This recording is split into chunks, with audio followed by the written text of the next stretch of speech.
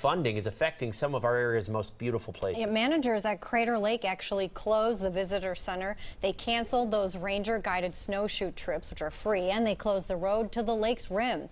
Mount Rainier also closed its road to the popular winter recreation area that's called Paradise. Now, both places are technically open. You can go there, but there are almost no services, including search and rescue. In total, the shutdown impacts more than 400 national parks and monuments. Today